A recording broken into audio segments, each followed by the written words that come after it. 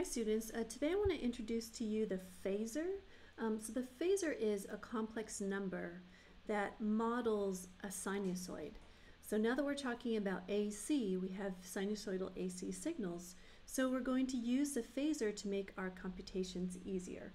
So what it does is the phasor transform will, it'll take a sinusoid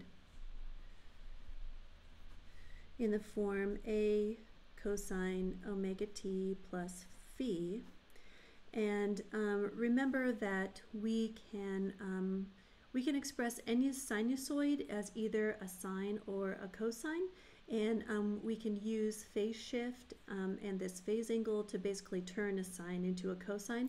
So we're just going to kind of pick one. We're going to express most of our voltages and currents with the cosine function. So given a sinusoid in this form, cosine function, what it's going to do is the phasor transform is going to transform this sinusoid into the phase domain. And it's kind of like a domain that where the independent variable is the phase angle. The phase angle also is kind of like added to the frequency, so this might also be referred to as the frequency domain.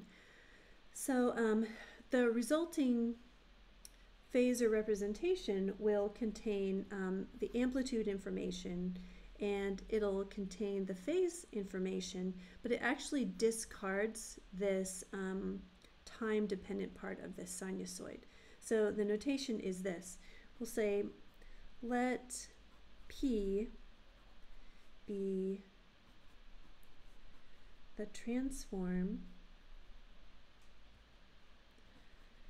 from sinusoid to phasor. So P is going to be like a function that's going to operate on a sinusoidal voltage function where it the independent variable is time, so with respect to time. And then once we turn this into a phasor, we have this kind of new notation. It's almost kind of like a vector, but I'm going to put a capital V here with this script so you know that this is in phasor form. And then the phasor transform of our sinusoidal current function will then be the phasor form of I. So write it like this. So then the definition of the transform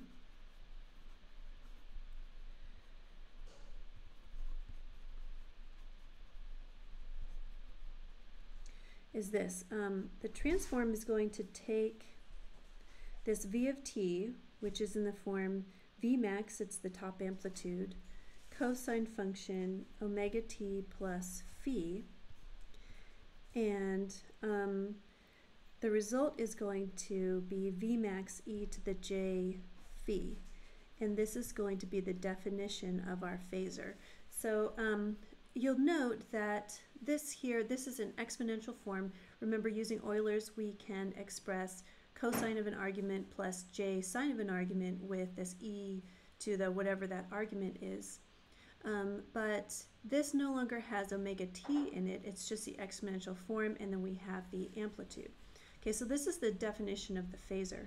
If we were to take the phasor transform of the current equation with respect to t, if I of t is Im cosine of omega t plus phi, it's going to be the same thing. We'll have I max e to the j phi, and this is the definition of our current in phasor form.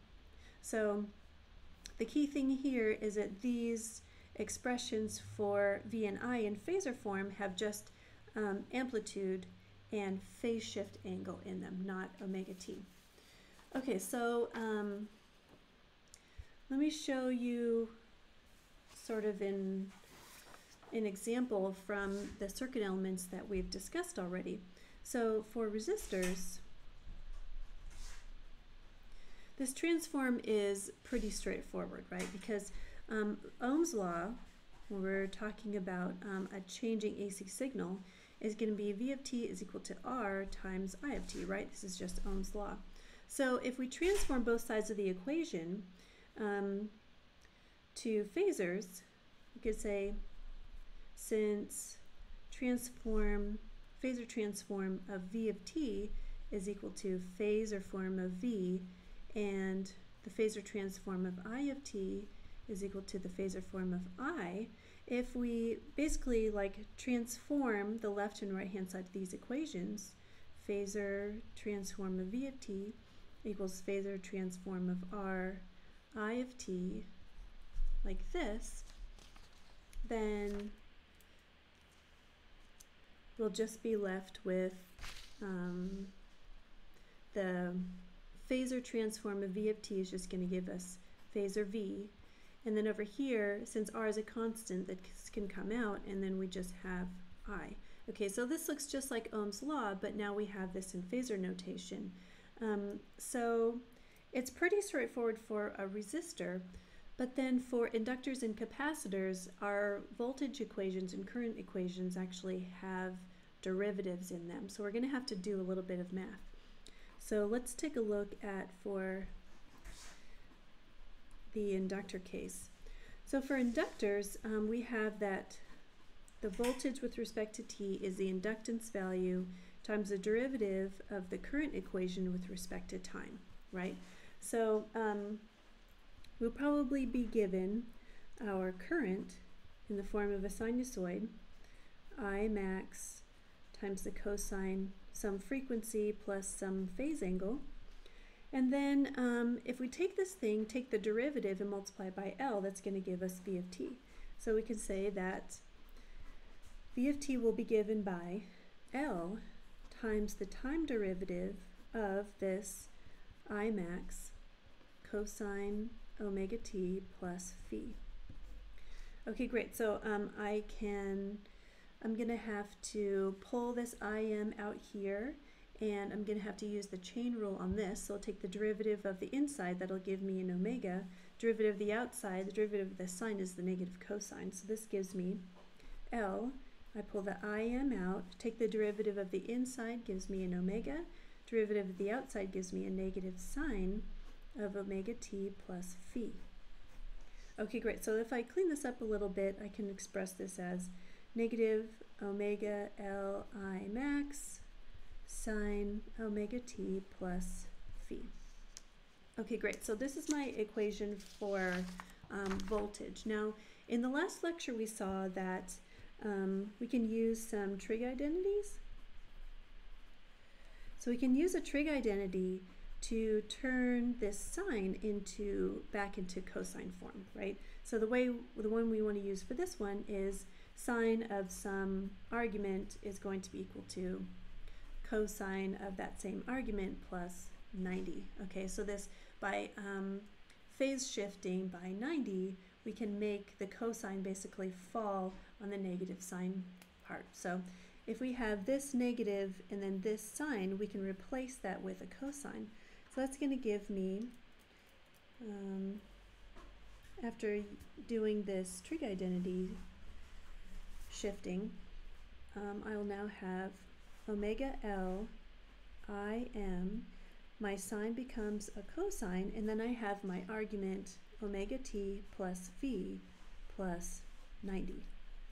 Okay, great. So then let's introduce a new variable. I'll just call it theta.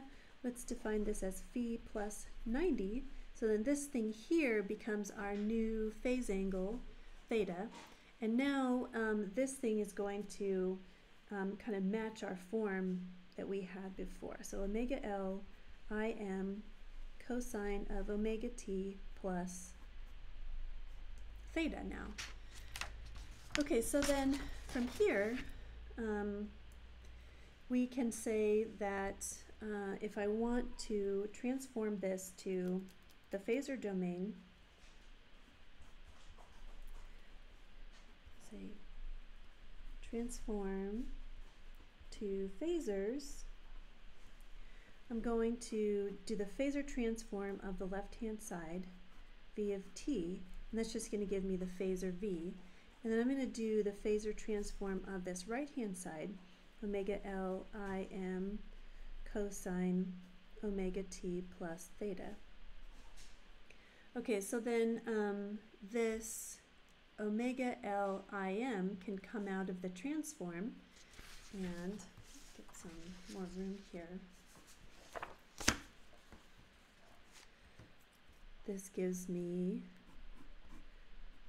Phasor form of V is equal to omega L, and then I have Im. Now, this part here, you should recognize actually, here, let me keep it in this form. If I do this Phasor transform of Im cosine omega t plus theta, like this thing here, going back to our definition of the Phasor transform, we take the Phasor transform of Im cosine omega t plus some phase angle is just going to be equal to Im e to the j phi, or in this case theta, and that's going to be our I in Phasor form. So the Phasor transform of this thing is actually just equal to Im e to the j theta. So this is going to be omega L Im e to the j theta. Now let me go ahead and stick back in what theta is actually equal to. It's phi plus 90. So this gives me omega L I max e to the j times phi plus 90. So this is omega L Im e to the j phi e to the j 90. And then let's look at this a little closer using Euler's. This thing is E, actually, just make the substitution here. This is equivalent to the cosine of 90 plus j times the sine of 90. So cosine of 90, if that's the cosine, 360, 180. At 90, the cosine is going to be 0. So this thing's actually going to reduce to 0. Sine, however, comes up like this and down like that. So that means here, the sine's going to be at its peak, so this is going to be a 1. So e to the j 90 is actually equal to j times 1, which is just j. Okay, so now I can replace this part with just a j. So this becomes omega L, I'll put the j in front, Im e to the j phi, and now I have that this thing here is just the Phasor form of I. So I put this all together. Phasor form of V is equal to j omega L times Phasor form of I. And this is the Phasor domain equation for the voltage drop across an inductor given the current. So if you look at our original equation in the time domain, here's our inductor equation in the time domain. It contains the derivative of I. In the Phasor domain, we have no derivatives. So it's much easier. We don't have to calculate any derivatives. So the derivation of this equation here is very similar for capacitors. So you guys could probably try that one. But once you have this, we can just use it. And if you do your computations in the Phasor domain instead of in the time domain, you don't have to compute any derivatives. This is going to be helpful also when we start talking about impedance, because impedance is also modeled by a complex system. So let me know if you have any questions about phasors in this new notation, and we can do some examples too.